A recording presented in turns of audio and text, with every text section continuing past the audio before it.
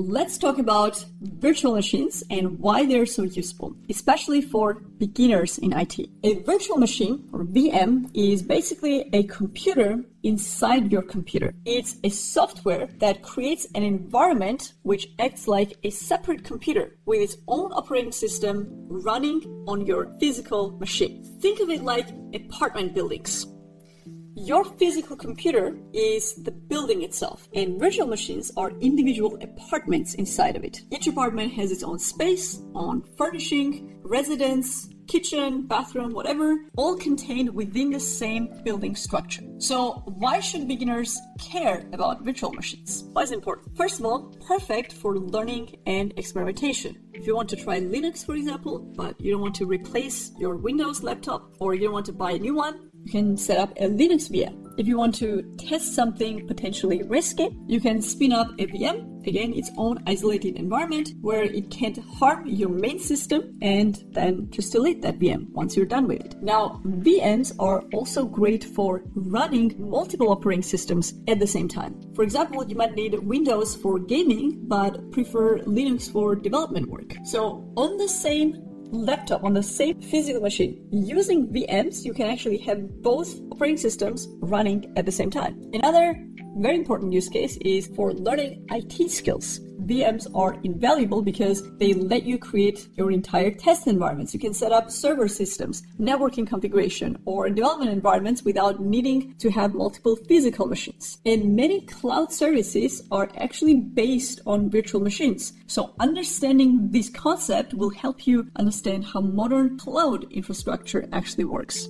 Let's talk about Linux, the operating system that powers most of the internet, and why so many developers love it. Linux is an open source operating system that was created in 1991 by Linus Torvalds. Unlike Windows or macOS, Linux is free to use, and it can be modified by anyone, and it can be installed without license on any physical machine. And this has led to many different versions of Linux. They are also called distributions or distros, like Ubuntu, Debian, Fedora, and many others. So why do developers love Linux so much? First of all, Linux is incredibly stable and secure. Servers that are running Linux can often stay up for years without needing to reboot, for example, which is why it powers about 90-60% of the world's web servers. Linux also gives you complete control over your system. So you can customize virtually every aspect of it and look under the hood to see exactly how things work.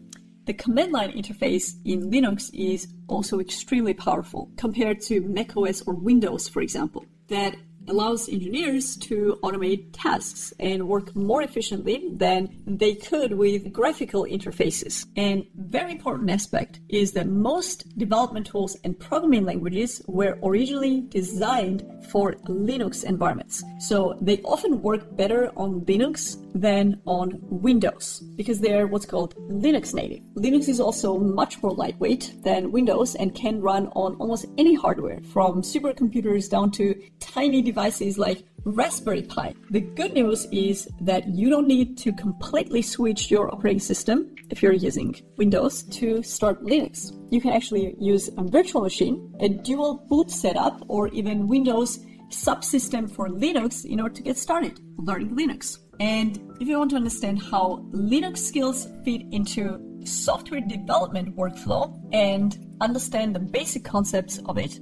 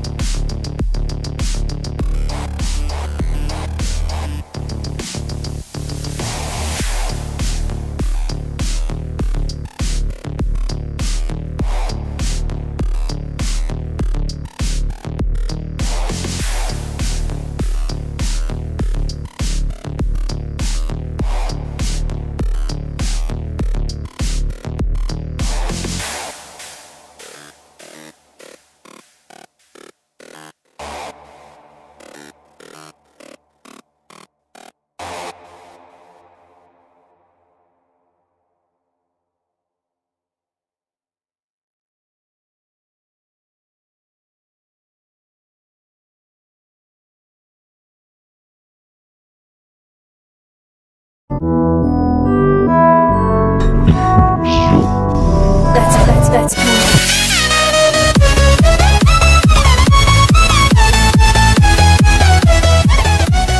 Good mods.